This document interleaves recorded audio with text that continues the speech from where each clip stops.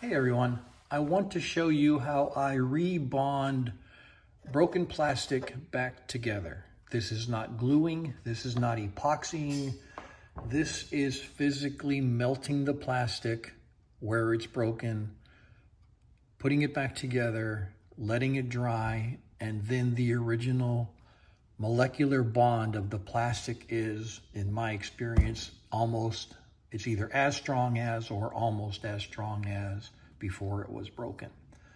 What I use is a chemical called MEK, Methyl Ethyl Keytone. You can buy this in any hardware store. I figured this out a long time ago. This complete part was broken off of here. This was cracked down here. Here's some more pieces I want to rebond back together because I need to mount a motor here. And I'm going to show you how I'm going to do it. This is an Arrow ball clock. This is the large edition of it. I bought this online, and when it came in, this was all broken up. Like I said, this whole bar was completely off. This was broken over here, and this has to stand together to hold the motor. And again, I figured out a long time ago, I can rebond it with the plastic. I've used it on this plastic, which is roughly 1987. I wish I knew what type of plastic it was. I don't. I just know I can test this whenever I come across broken plastic, and either it works or it doesn't. Here is the original size of the Arrow ball clock.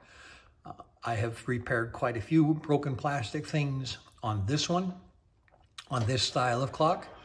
And these were made from 1979 through 1987. Another thing I did was on our 2005 4Runner, I was taking it in to get repainted, and I removed everything I could to get the best paint job I could. I took off the grille, the headlights, parking lights, running boards, mud flaps, and the roof rack.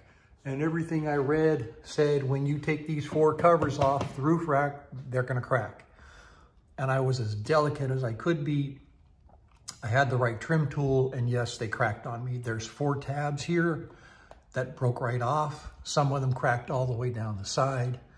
I did the same method with the same chemical on these and repainted them, and beautiful. They're on there. They've been on there for 4 months. They're not going anywhere.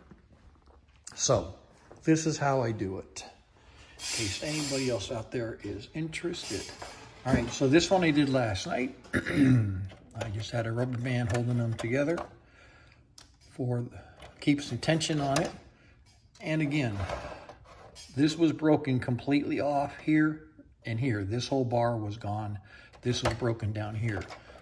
And I can stress this all kinds of ways, and it's not coming apart. It is certainly going to do the job that I needed to do to hold this, excuse me, simple motor in place. It actually remelts. I'm going to melt the plastic and put the plastic back together. I'm sorry. And that is what's worked for me. If you can see down in this corner, this is where it was broken. Yes, this stuff is very, very watery, and it runs. You have to watch where it runs. Here you can see the crack. This whole piece was broken off, and then it was broken off also over here. So let me show you. Let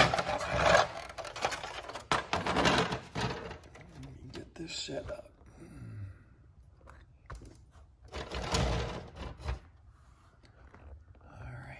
So what I'm going to do is put this ear back on here. This needs to be here to grab that. That's what's broken off. What I do is I take a syringe, tip it over, and draw it in, pulling back on the plunger while it's in there. And then the whole key to this is you slowly have to wet the plastic until it melts enough that it is going to liquefy just the edge and bond. Let me get this in the right orientation, so I'm ready for it when it's ready.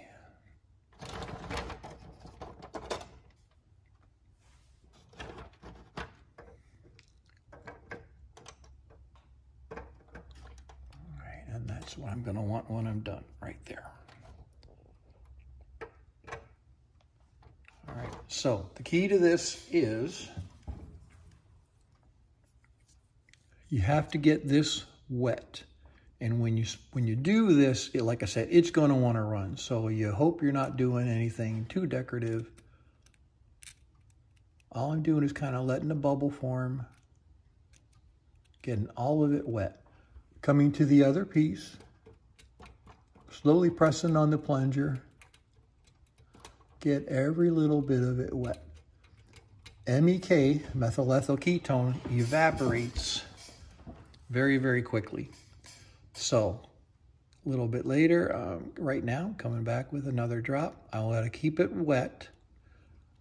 And what the MEK is doing is slowly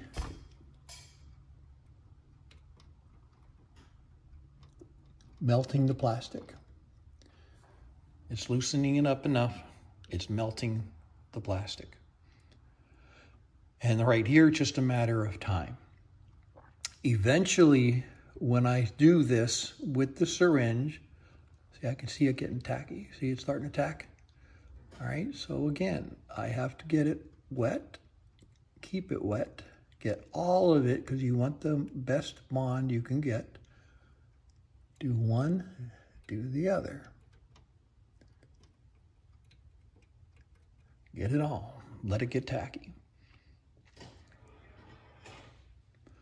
And again, we're just giving it time. It's physically melting the edges where the MEK is.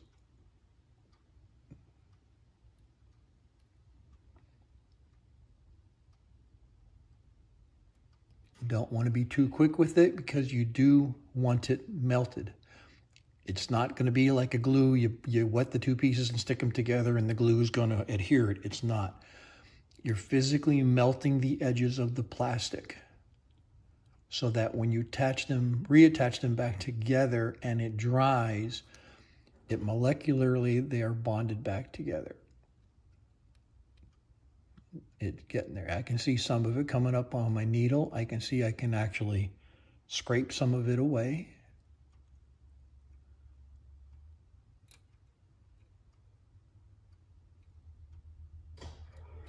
And again, this is extremely watery. It does run. If it runs, you're out of luck. If it runs a little bit, you can't try to wipe it because it's going to make a bigger smear, smudge mess than if you just let it run. So if you're doing this with something that you really have a decorative side, try to keep an eye on that decorative side and just try not to put on too much. Oop.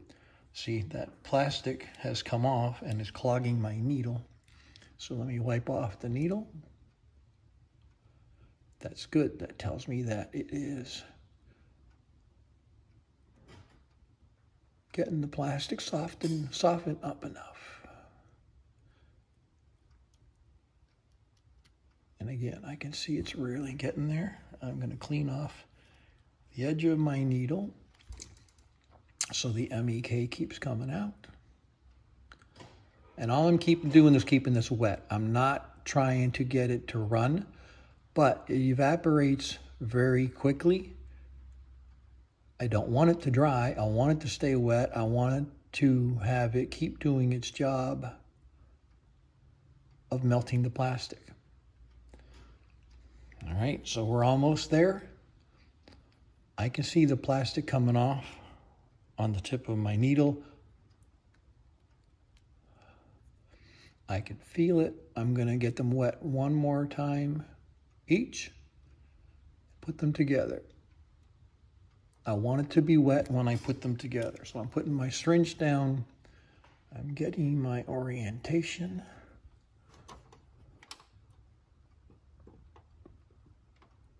And if the original piece was a clean break, it really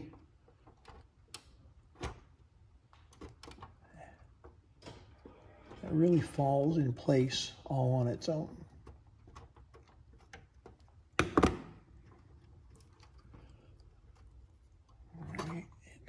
still a little bit on the, it's soft, but I'm not sure it's where I want it to be yet. I'm sorry, it's gonna be tough getting this angle. All right, I see it's drying out. I don't want it to dry out, so I'm gonna apply a little more.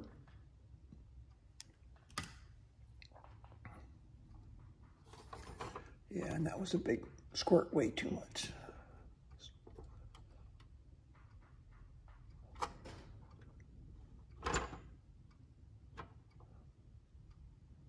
All right, and once you get it, you get one shot at it. So normally, if the crack is a good crack, you'll feel it go right back in place where it was. Because this isn't a piece I think I can put a rubber band on it to hold pressure. So I'm just going to hold this for a little while.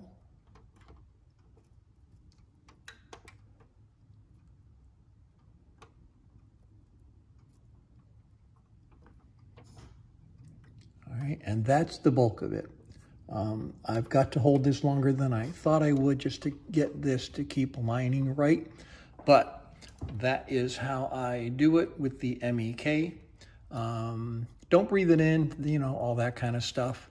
What I normally do too is I'll come along with this and I'll come along the edge and I'll apply a little bit more so it wicks into that joint to keep that joint wet for a while.